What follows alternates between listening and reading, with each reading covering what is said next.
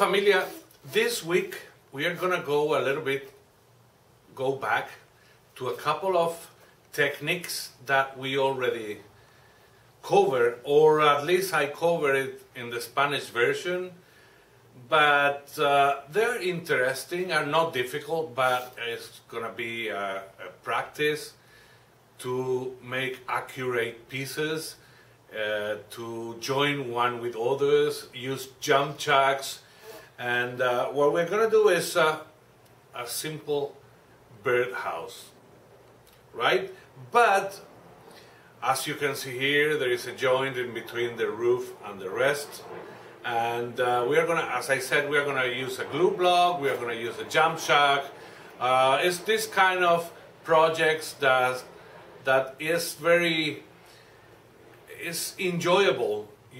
We will spend a couple of time. We will make different pieces and make all of them work together, and it's fun time.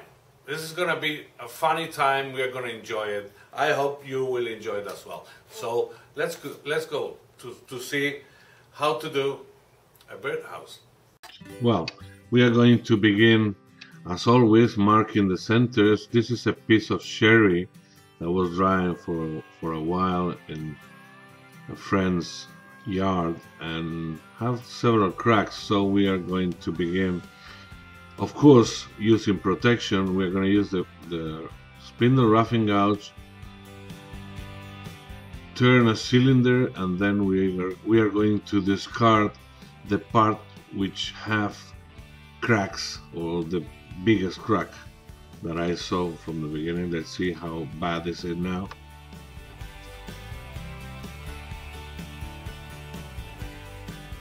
Okay, that one I'm marking the crack, so I'm gonna discard this part, and in the same time I'm gonna make the holding part for the chuck. So finish with the saw just for convenience, and now we remove the spur center and we use the dovetail jaws.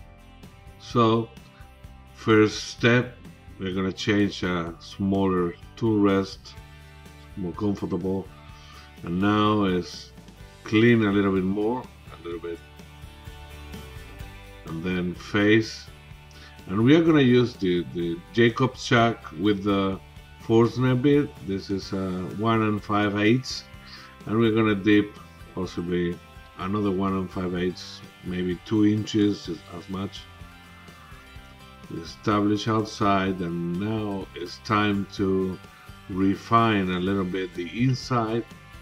Even this is gonna be a decoration piece, but why not to sand it inside and finish it? And we have to get used to finish every single piece inside and out, just for our satisfaction. Even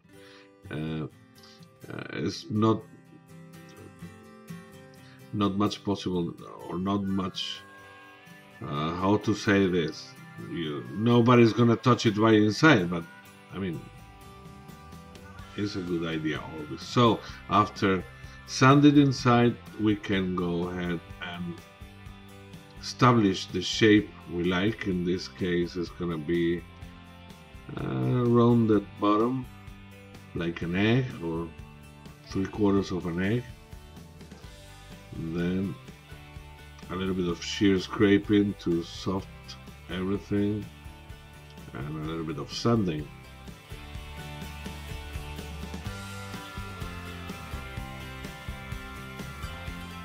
This sherry wood is very beautiful. Now what we're gonna do is make the hole as the entrance of the hose. For that, it's a good idea to block the head if you have the chance to do it. And I use here 5/8 Forstner bit to do that. After that, we have to sand inside again for this possible tear out of the hole, and cleaning, sanding, and now we are able to finish the outside. And we have to establish the tenon that is going to fit into the roof of our home, our birdhouse. And this big spindle is not longer useful, so we go to a smaller spindle gouge and the parting tool. Once we finish this, we are gonna practice. We can hold this with the chuck, but we are gonna practice with jump chuck, and this is a trial and error. So we have to. I want to be very precise, very exact. So this allows me to practice it a lot more, which is very good practice for when we begin to do threaded lids for boxes and all this. So it's always a good moment to practice every single cut. And in this case,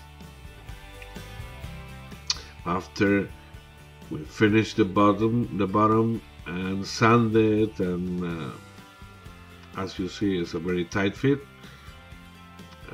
I will apply friction polish, and now we are going to use a glue block for the roof, and we are going to use the tailstock as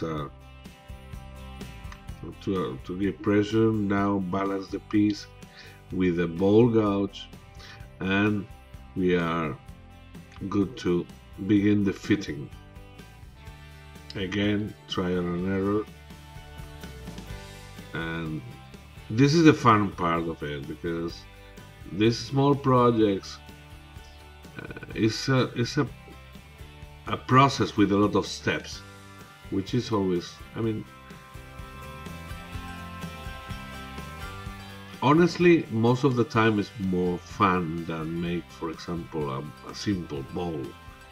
This kind of work is interesting always, and there is endless choices of shapes and holes and fits that we can trace, so it's always interesting.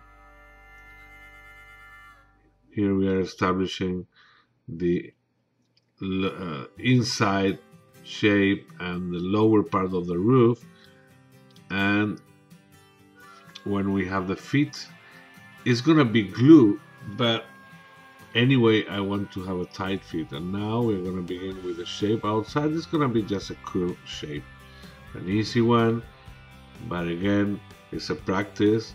The ball gouge is gonna become useless just in a second. It's difficult to go. The tool to choose have to be a spindle gouge. There you have it.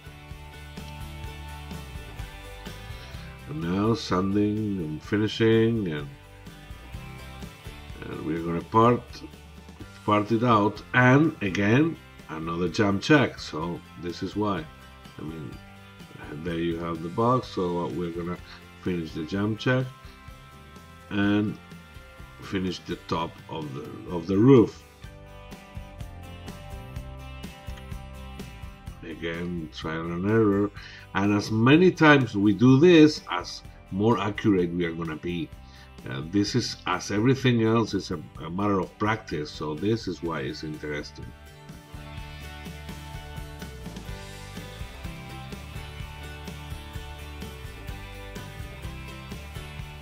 And if you go too far, you always can use a little bit of paper, like it happened to me just in a second, because we have to pay attention to clean the dust inside, and when we forget it, we go so far. So there we have it, a little bit of paper, and now just finish the roof, sand, and apply the finish, and we are good to go. And a little bit of a small hole on the top for the hanger. So